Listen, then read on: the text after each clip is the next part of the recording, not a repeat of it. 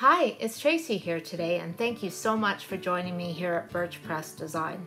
I'm using the brand new Radiant Ornament layering dies to make my Christmas ornament card using some fun and non-traditional colors. I started off die cutting layer A from bright teal, layer B from green, and layer C from a bright pink cardstock.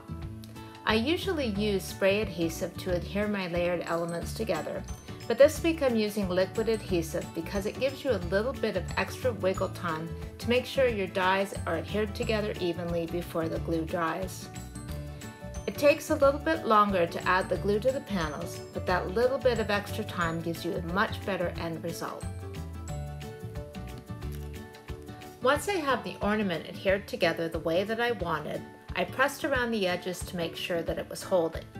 Then I glued the ornament cap that I die cut with the silver shimmer paper to the ornament.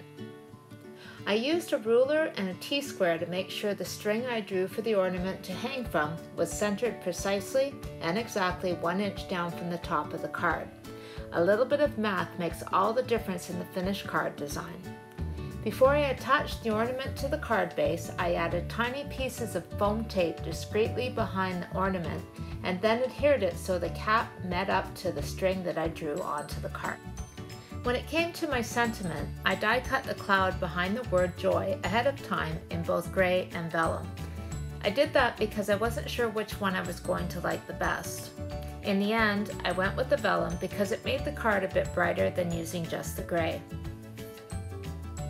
I used liquid adhesive one more time to glue the word joy to the word cloud behind it. The last piece to glue on was a dot over the joy. Once again, I used liquid adhesive to glue the completed sentiment to the center of the ornament to finish off the card. Thanks so much for joining me today for a bit of Birch Press design inspiration, and I hope that you have a wonderful weekend. Bye!